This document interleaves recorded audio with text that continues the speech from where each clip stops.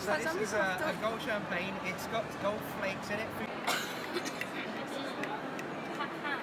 Oh, nice. I mean, if you look at our calories compared to a soft drink or a juice, it's like 21. Our product is normal wines. We basically choose grapes that aren't as sweet. We don't add any yeast to it, so there isn't as much alcohol that's produced. Then it's fermented like normal wine. And then what we basically do after that is we spin the alcohol away, so it doesn't impact the body of the wine, the actual qualities of the wine. So all the aromas come through, but the alcohol's removed.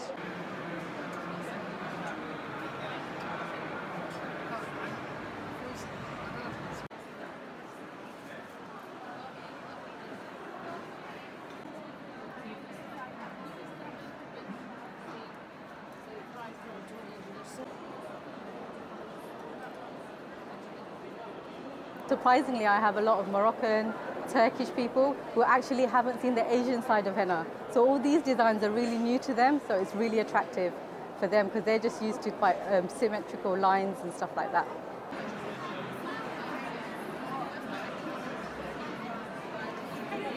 Are you sure? It's going to last a couple of weeks, are you sure? Jaguar henna is more popular because it's just a more attractive colour. Everyone's so accustomed to the natural orange and deep red stain, they really like the black. It's something that started years ago, but it's not been safe because it's had hair dye in it. So we've done some research and we found that mixing the Jaguar juice with henna powder can give you this lovely black effect. It's just what the client wants really, and we want to make sure we give them that.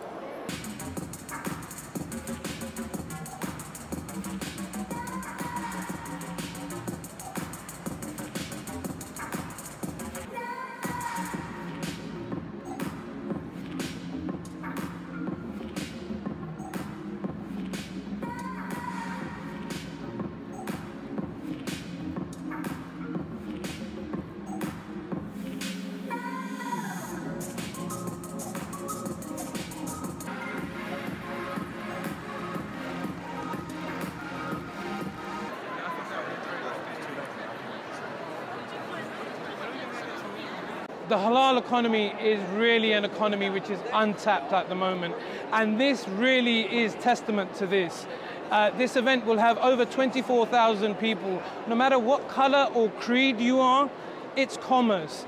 The people are coming together to unite.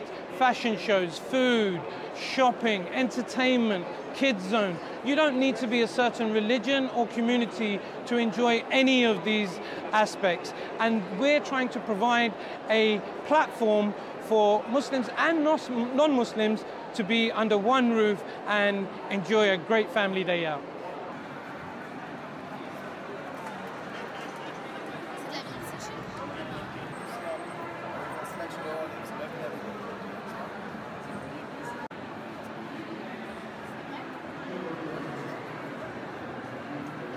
Well, the main reason why I decided to go into the halal market is because I was hosting some Muslim friends. I was in a dinner party and I looked around and it was basically no good halal charcuterie. So I decided to go for it and invest my time and my energy and importing only the best.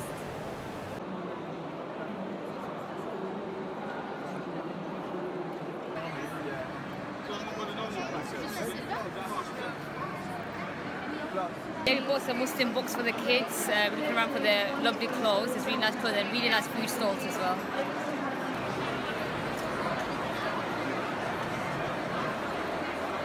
We've come from Bradford, we've come from Yorkshire. We've come to enjoy a bit of shopping for the wife as well, as you can see.